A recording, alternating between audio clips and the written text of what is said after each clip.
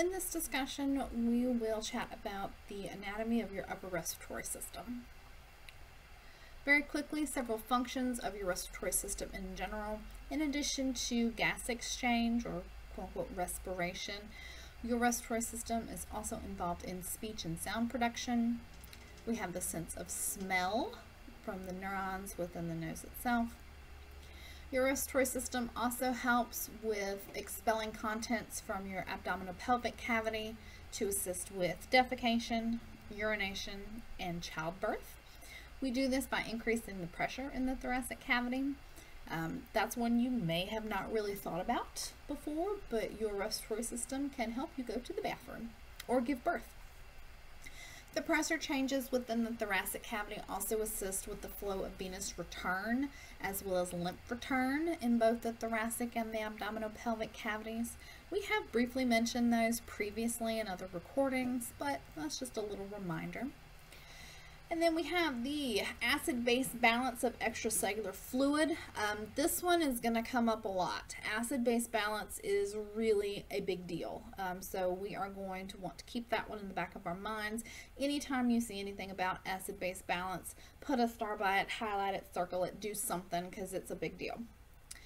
Your respiratory system also assists with the synthesis of enzymes involved in the production of angiotensin II. We have repeatedly mentioned angiotensin II in previous discussions on the maintenance of blood pressure. It will also help with the regulation of fluid homeostasis, so angiotensin II will also come up a couple of more times. Alright, so we are going to focus on your upper respiratory tract first. We'll start with the nose. You have both an external and an internal portion to your nose. The external portion of your nose is composed of your nasal bones and a little bit of cartilage. On the outside, it is covered with skin. On the inside, it is lined with mucous membranes. We have two openings. We call these your external nares. Most people just call them your nostrils. This is where air intake occurs. The internal portion of your nose, the air that we breathe in through the nostrils will enter your nasal cavity, which is divided into lefts and rights by your nasal septum and the perpendicular plate. Within the internal portion of your nose, we also have afferent sensory neurons, which run through your olfactory foramina of the cribriform plate located on your ethmoid bone, and I know that's a mouthful. These afferent sensory neurons send information to your brain, which allows us to smell. Okay, so these are your little smelly neurons. This is how we smell things. And then your nasal cavity itself, in addition to being divided into lefts and rights by the nasal septum, we also separate the nasal cavity from your oral cavity by your palate, both your hard and your soft palate.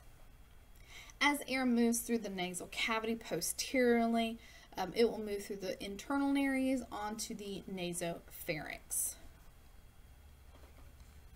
Now, what do we need a nose for?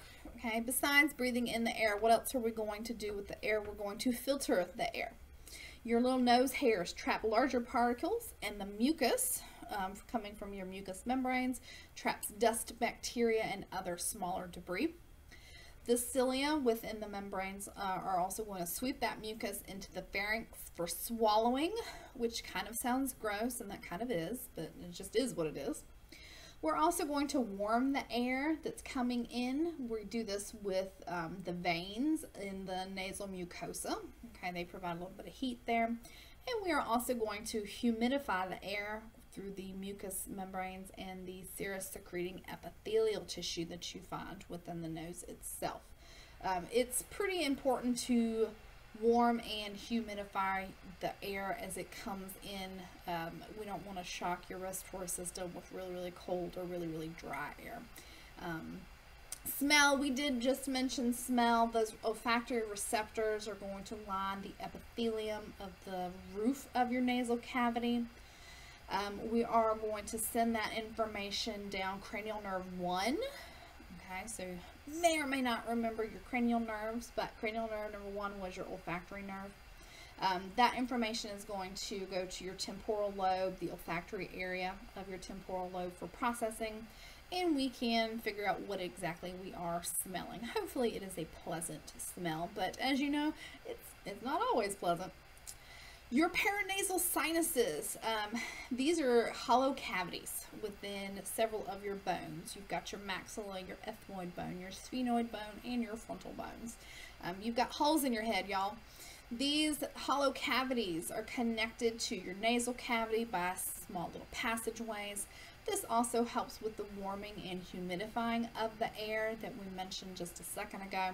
They also help enhance your voice resonance, and they reduce the weight of your skull as well.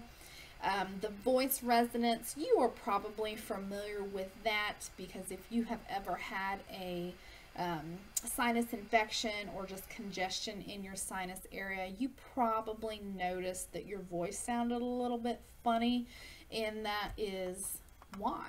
Okay, we're not getting that resonance like we normally do when the cavities are, when the cavities are hollow. Okay, because if you're suffering from some sort of infection or congestion, you've got bacteria and mucus and all that kind of stuff getting in the way.